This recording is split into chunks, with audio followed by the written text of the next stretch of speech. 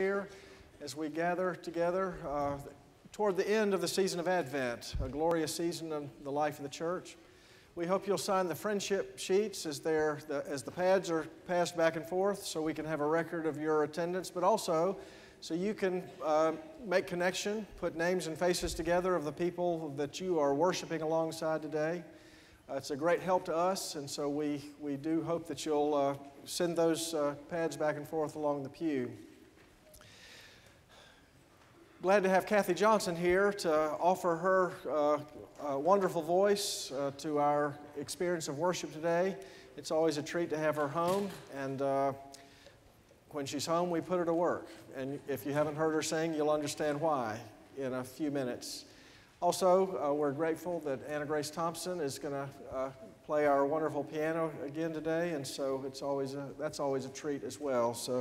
But we're also grateful for all the choir and choral music that we enjoy during this season, and the room is still reverberating from last Sunday's service. On the back of the bulletin, you see various announcements, things going on in the life of the church. I don't want to belabor many of those, except to remind you that tomorrow is Christmas Eve. If this has come as a shock to you, I'm glad to give you a little notice about it. So if you're not ready for some of the things about Christmas, tomorrow is Christmas Eve. From our perspective, what that means is we have 3 opportunities for worship. 5 o'clock service will be a service primarily designed for children and their families. It's a fairly brief service, fairly informal.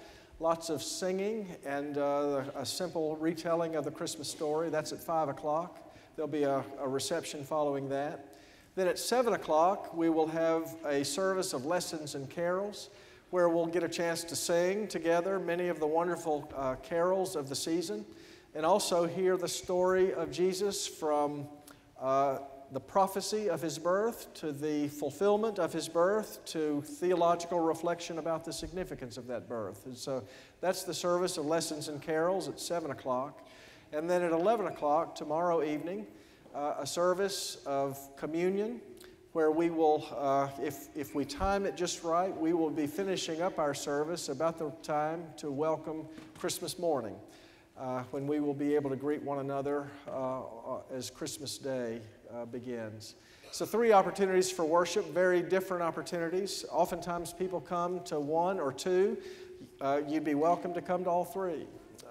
And we'd be glad to have you here to help deepen and enrich your experience of this Christmas season. Just a couple of other things. Please remember our FPC Shares program. The food pantries need our help, and we're one of the biggest suppliers to stock the shelves of the food pantries we support. This month, we're trying to collect as many cans of soup as we can. Particularly now that the weather has turned a little colder, soup is a wonderful thing to provide for families who need good nourishment. As we move into January, we change our item. We'll be collecting canned fruit. And so if you do shopping we've got one more Sunday in December, so we encourage you to bring soup. But as we begin into January, we'll be collecting as much canned fruit as we can, again, to stock the shelves of the 3 pantries that we support. But again, we're glad you're here as we worship God together. It's a glorious season of the year, a glorious time to be together as a church family. I invite you to use the time of the prelude to continue preparing yourself for this time of sacred worship.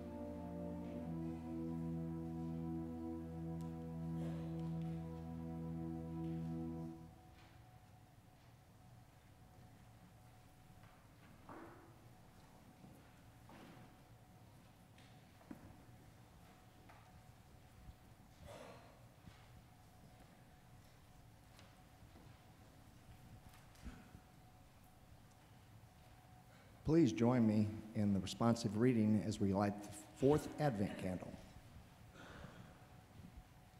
Jesus Christ is the light of the world. The light of the darkness shall come. Arise, shine, for your light has come. And the glory of the Lord shall be upon you. Hear the word of the prophet Micah. But you, O Bethlehem of Ephratah, you are the one of the little clans of Judah. From you shall come forth for me one who is to rule in Israel, whose origin is from of old, from ancient days. Therefore he shall give them up until the time when she who is in labor has brought forth. Then the rest of his kindred shall return to the people of Israel, and he shall stand and feed his flock in the strength of the Lord, in the majesty of the name of the Lord his God. And they shall live secure, for now he shall be great to the ends of the earth, and he shall be the one of peace. Today, as we light the fourth candle of Advent, we remember that Christ is the Good Shepherd who has come to lead his people and care for his flock.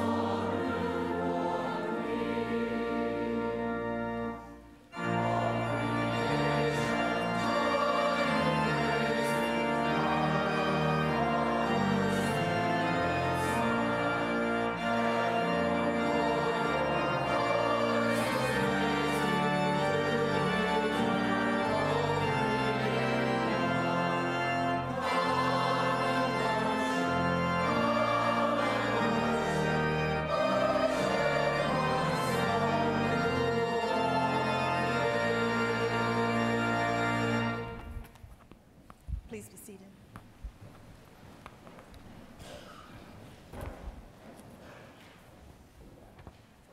A voice is crying in the wilderness, "Prepare the way of the Lord." Let us make our confession to God, praying together the confession printed in the bulletin. We live with a certain tension, O God, for we want to be your faithful disciples. We want to honor you with our lives, but we aren't sure we are ready to make dramatic changes in what we value, in what we cherish, and in how we go about living of our actual lives. We have built a life around tending to our comforts, our wants, and our own personal happiness. And we know that Jesus calls us to a life of seeking first your kingdom and of paying special attention to our neighbors in need. We were hoping that discipleship could be about being just a little more religious and not wholesale repentance. However, see the way of Jesus is the way, and then give us the grace we need to heed his summons to the glory of your name.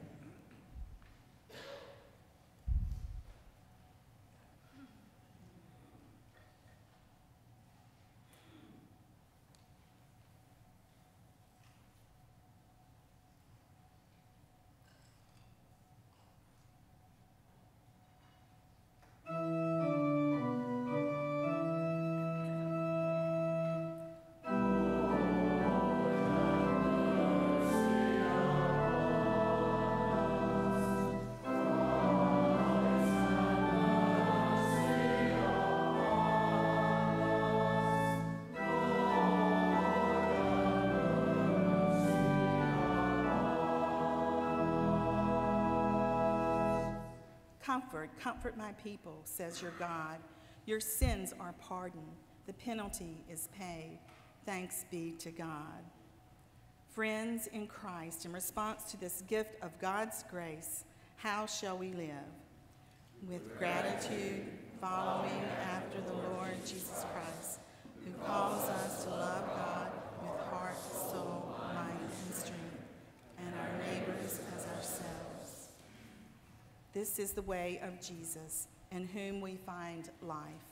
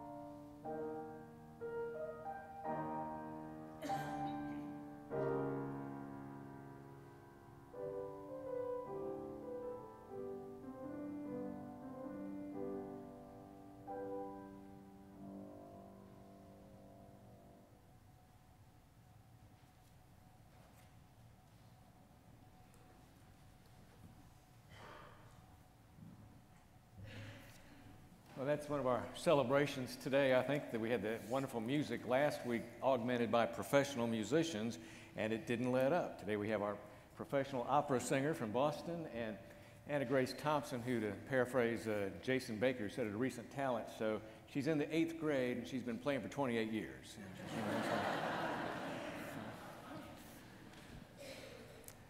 Among our pastoral concerns this morning, Ed McLeod had to spend some time at Duke Hospital this week to be with his aunt in her final hours. Cornelia Connie McLeod died Monday at the age of 88 at Duke Hospital.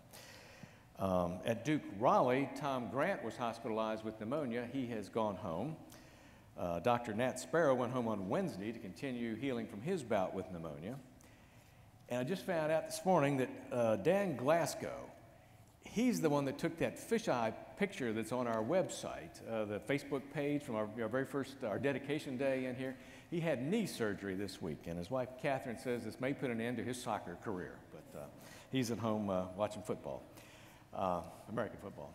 Other people keep in your prayers: David Baxter, Dick Wilson, Barbara Weir-Williams, who's at home some and is here today some, where she's very much at home. Let us come to God now in a time of prayer. Let's pray.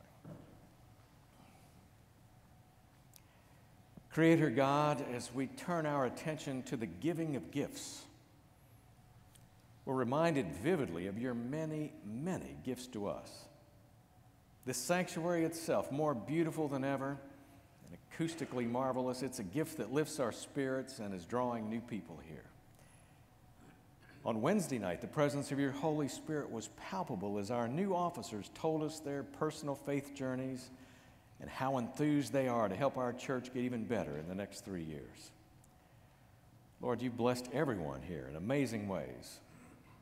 And those you call to new challenges are eager to say, as did Mary, "Yes, here I am, a servant of the Lord."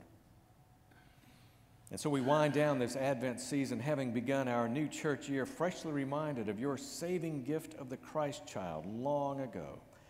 And we sing with the carolers, "Abide with us, Emmanuel. Be born in us today." Loving God, we pray our prayers of intercession for those families in Connecticut and, alas, in almost every town who have lost young ones in untimely deaths. We pray for parents and families striving to survive unfathomable losses. And we pray for those we know who wonder if this will be their last Christmas on this earth. We pray your healing presence with those healing in mind, body, and soul. And we pray that you would enlighten world leaders to make decisions that lead to peace, justice, and special care for the downtrodden. As those lowly shepherds were privileged to hear and see the most amazing event that ever happened, may the lowly people today hear a word of hope and be touched by caring human hands. And in the words of that beloved carol, may you impart to human hearts the blessings of your heaven. We pray with grateful and hopeful hearts the words Christ taught his followers to pray, saying, "Our Father, who art in heaven, hallowed be thy name. Thy kingdom come, thy will be done, on earth as it is in heaven. Give us this day our daily bread, and forgive us our debts as we forgive our debtors. And lead us not into temptation, but deliver us from evil. For thine is the kingdom, and the power, and the glory forever." Amen.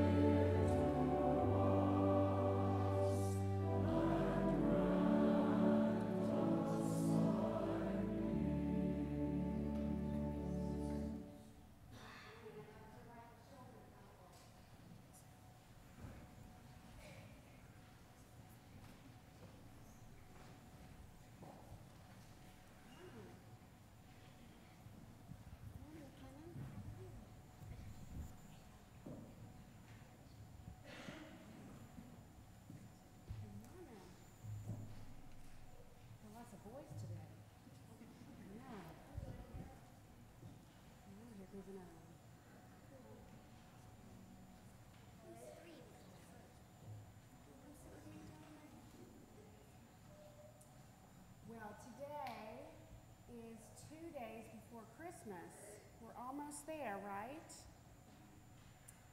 So all of Advent, this time we've had before Christmas, where we light the Advent candles, right, is a time when we're preparing, where we're waiting. But Advent means coming or arrival, so we're waiting for Christ to come again. Now we know that on Christmas, Jesus is born, and we remember that, and we celebrate that. But what we wait for and we are excited about, not just kind of sit around and wait for, but we're actively excited waiting for, is Jesus to come again. And one day Jesus will come again. So not only are we waiting to see what Santa brought us, because let's be honest, we are excited to see if Santa brought us a new Barbie or the Skylanders Giants or whatever it is. Oh, did you? So we are honestly waiting for that too, but we are waiting to see Christ again and to celebrate all that Christ is on Christmas morning. So I hope that you will, with your families, remember all that Christ is and celebrate Jesus this Christmas. Sometimes people say keep Christ in Christmas because Christ is part of Christmas. As somebody once said to me, "Oh, I bet that has to do with Jesus because Christ is in Christmas." I said, "Yes, very good." So let's pray together. Dear God, help us to celebrate you and remember Jesus on Christmas, and that he came for us, and that he loves us just as we are. In Jesus Christ we pray. Amen. You can go back to your seats, or you can go down here for children's worship.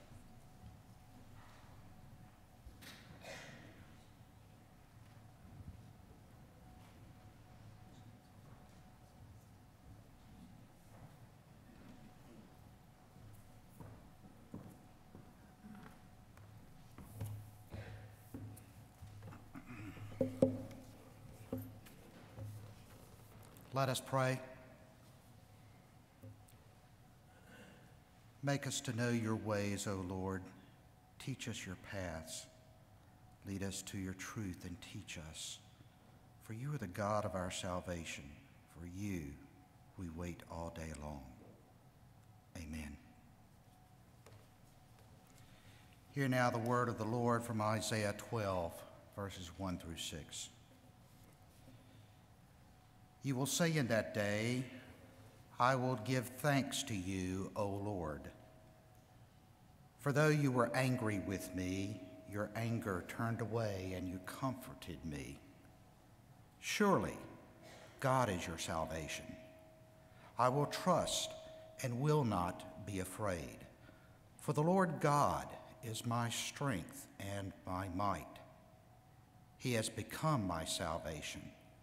With joy, you will draw water from the wells of salvation, and you will say on that day, give thanks to the Lord, call on his name, make known his deeds among the nations, proclaim that his name is exalted, sing praises to the Lord, for he has done gloriously. Let this be known in all the earth. Shout aloud and sing for joy, O royal Zion, for great in your midst is the holy word of Israel. The word of God.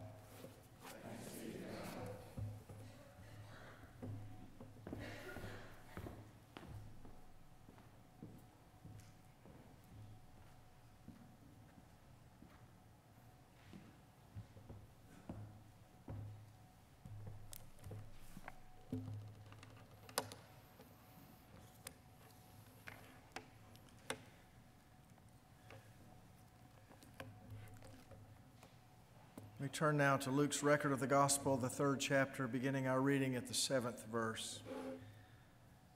Listen again to God's word for us.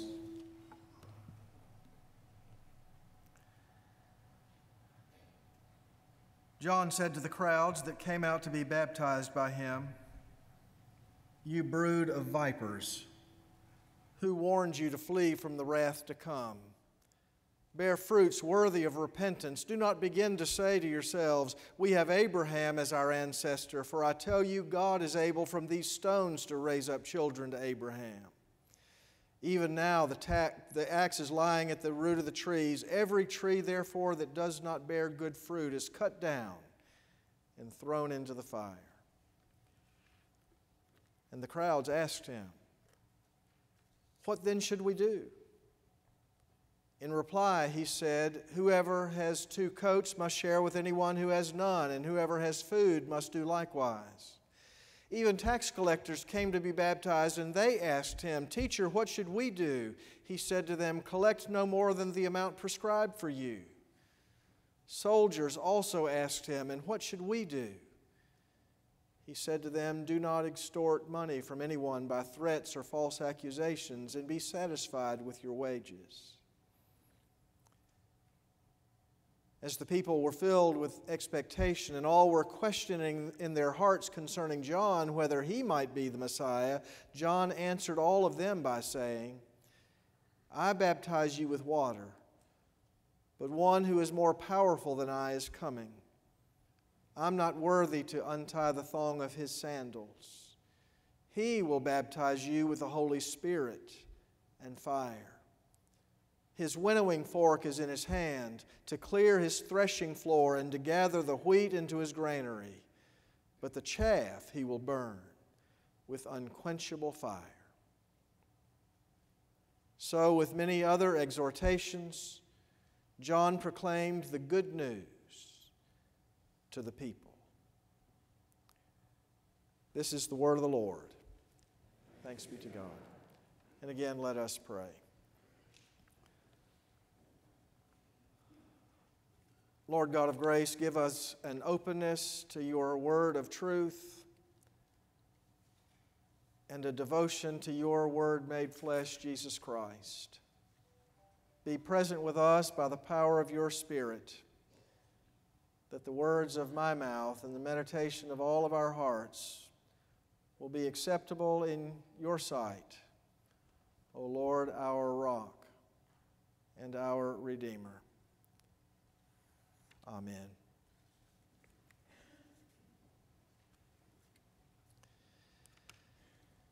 Imagine you are at your local auto repair shop to get what you think is a routine state inspection and a safety check. It's an annual nuisance, but there's no one in line ahead of you, so you think it'll be quick. And so you pass the time reading outdated car and driver magazines. Eventually, the mechanic who's been looking over your car comes through the door into the room where you've been waiting, and he says, "Good news. You need new tires, new brakes, new belts, new hoses, and a new fuel pump." Good news. Or imagine you're at your doctor's office for your annual physical. You've had a bunch of tests, all of which you've had before, plus a few new ones, but you figure, well, I'm getting older, there'll be more tests. The doctor has come in and said, "You can get dressed and I'll be back to speak with you in a few minutes." And in a few minutes he comes back into the room and he says, "Good news. You've got severe blockages in your heart. We need to take you straight to the hospital for surgery." Good news. Or imagine that you're on your way out of class and your chemistry professor grabs you by the arm and asks you to stay after class, and so you do. And so the rest of the class is filed out, and she closes the door, turns to you, and says, "Good news. You're failing chemistry." Good news. Or imagine being awakened in the middle of the night by the ringing of the telephone and being snapped to attention by the gruff voice of a police sergeant who says, "Good news.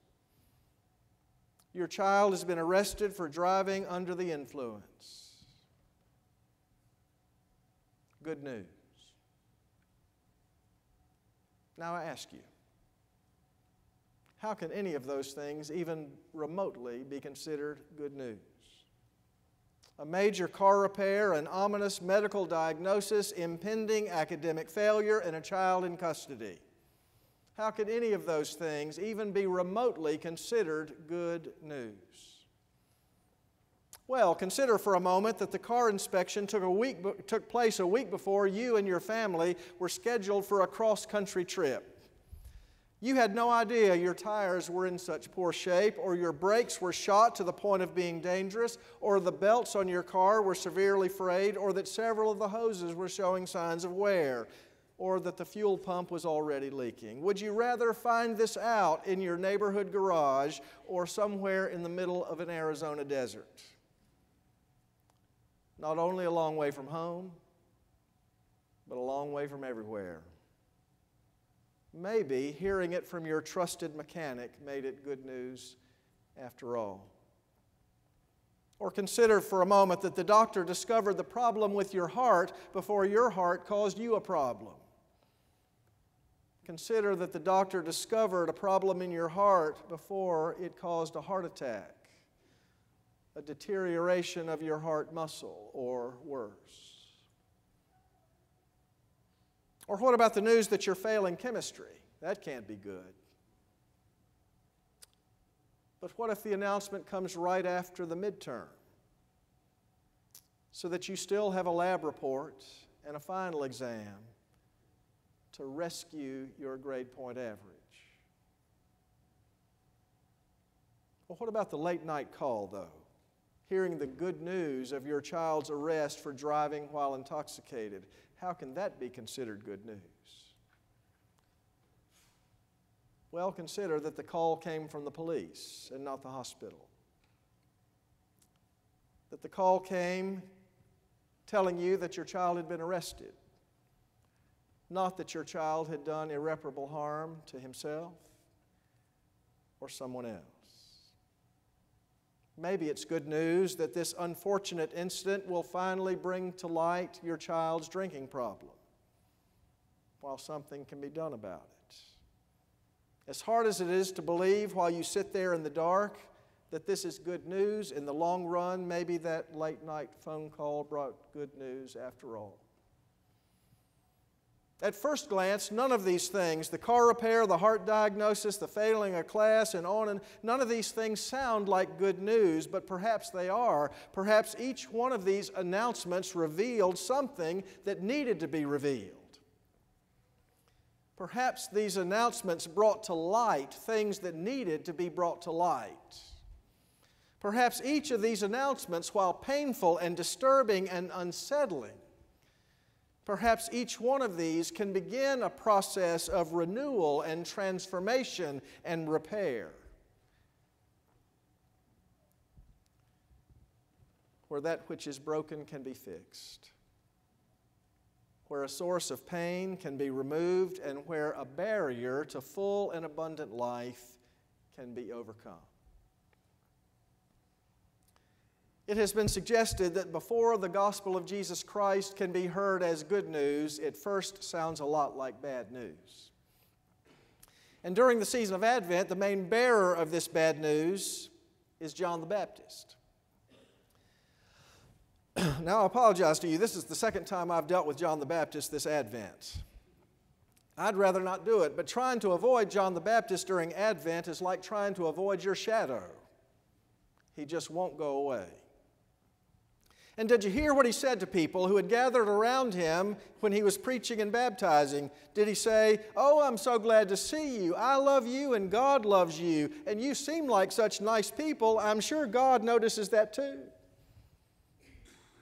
Nope, that's not what he said. What he said was, "You brood of vipers, you bunch of snakes. What makes you think you're good enough to approach God? Be warned, God is coming and his winnowing fork is in his hand, and he will gather wheat into his storehouses, and the chaff he will burn with an unquenchable fire." And then Luke tells us that with messages like this, John the Baptist preached good news to the people. Well, I don't know about you, but if someone came into here and addressed us as a bunch of snakes to tell us that we are unworthy to be in the presence of God, I'm not sure that would sound much like good news to us. How would you like to be told that you are unworthy to be in God's presence, unworthy even to be in church? That because of your chronic sinfulness, you're going to experience the stern judgment of God. Does that sound like good news to you? Well, it doesn't to me. But maybe it is. Because it's only when we come to an honest awareness of our sinfulness and our flaws and our shortcomings that we are ready to experience the promise of God's saving grace. It's only when we are confronted honestly with the bad news of our sinfulness that we can appreciate what it means to be fully and freely forgiven. Think of it this way: if I assume that I'm perfectly healthy and that I will always be perfectly healthy, I won't pay much attention to the news about significant advances in medical sciences, and I probably won't go for my physical.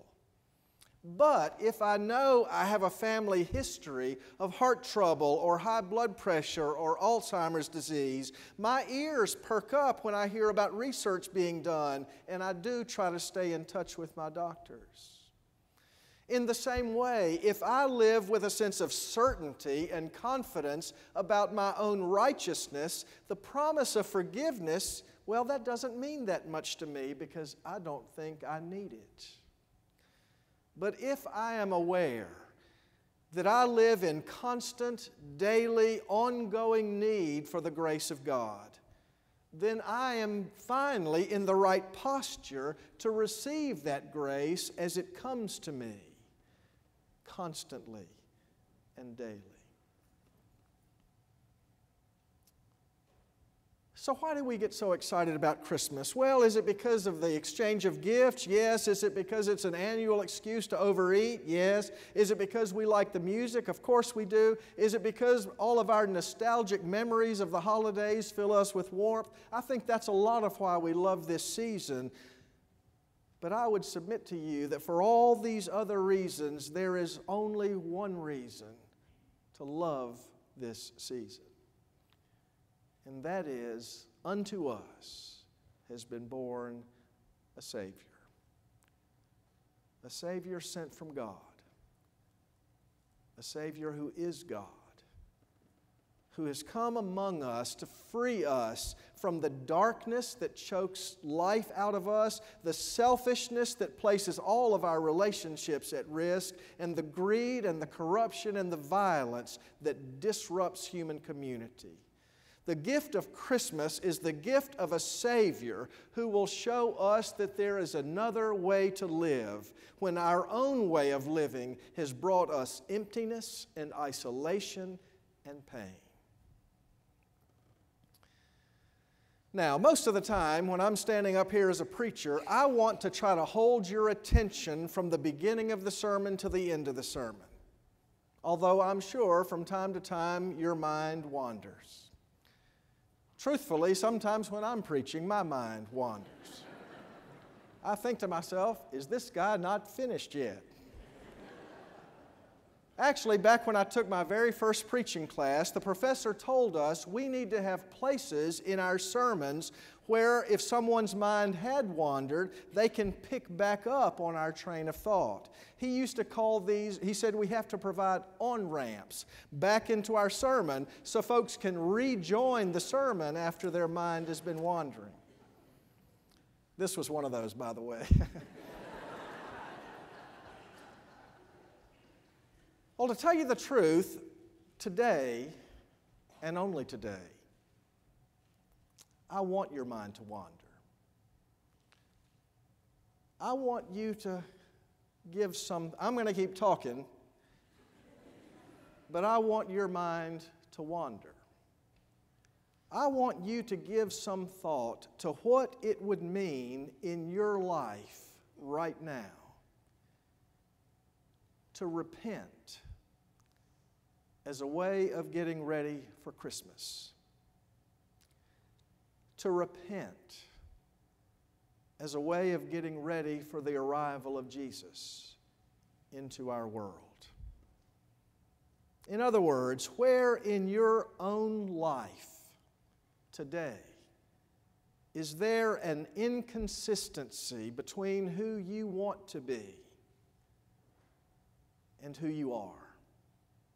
An inconsistency between who God wants you to be and who you are.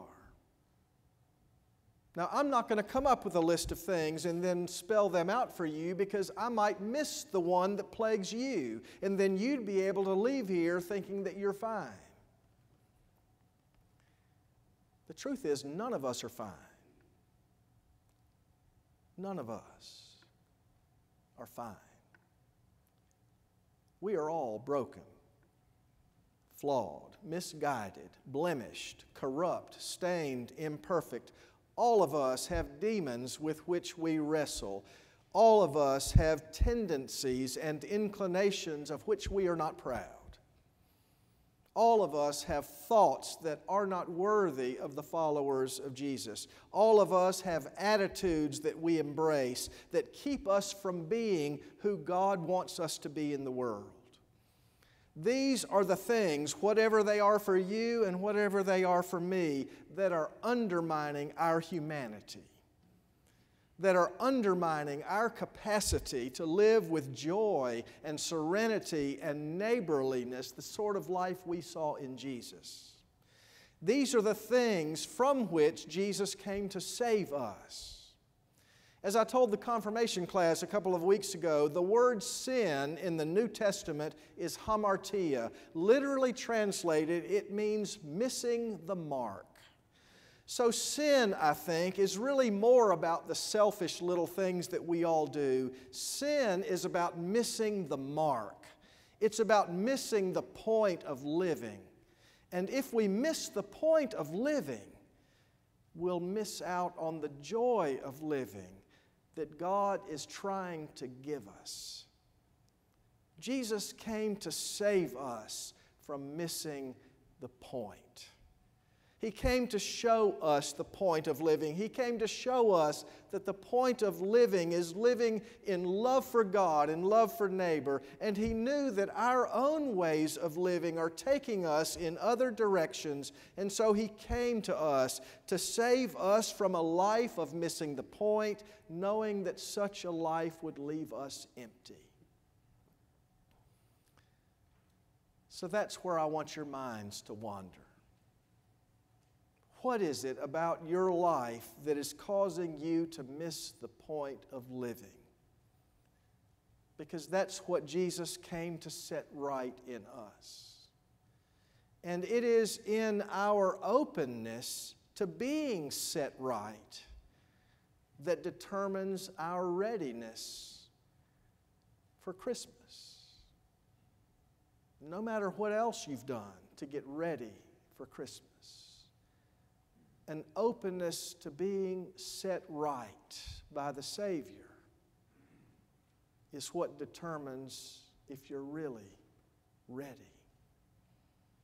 Because despite whatever layers of nostalgia we have heaped upon it over the years, Christmas is only about one thing. It's about the arrival into our world of a Savior. A Savior who came into the world for our sakes so that we would know how life is to be lived. If we're not ready for that, if we're not honest about our need for that, then we're not yet ready. Not yet.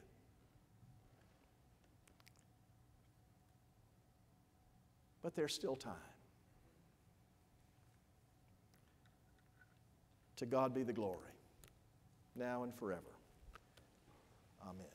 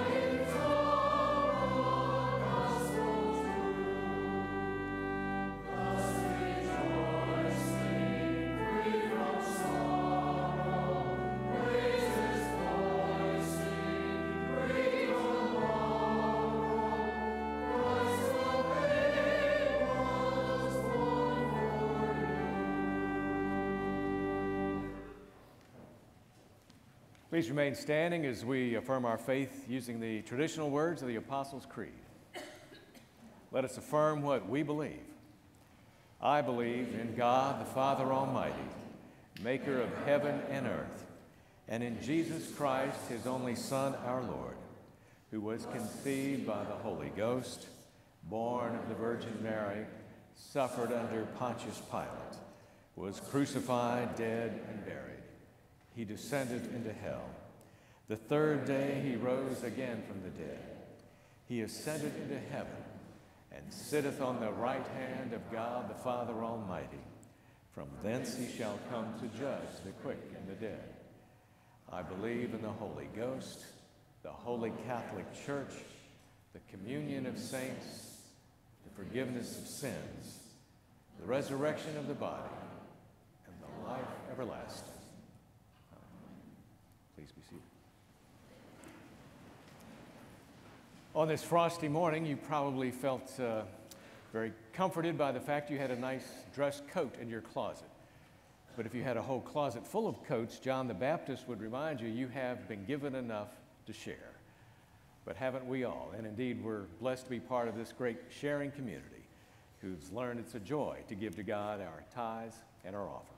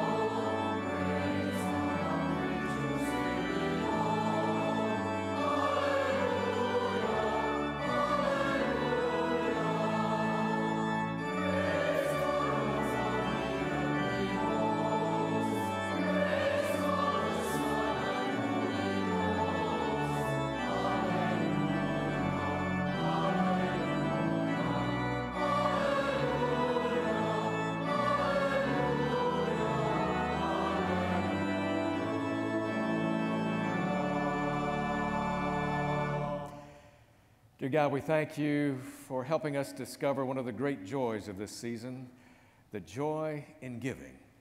And what a joy it is to give in conjunction with our Christian friends here, to rejoice that we can give and to perhaps be the ones who bring the good news to the ones who most need to hear that Christ the Lord is born. Amen.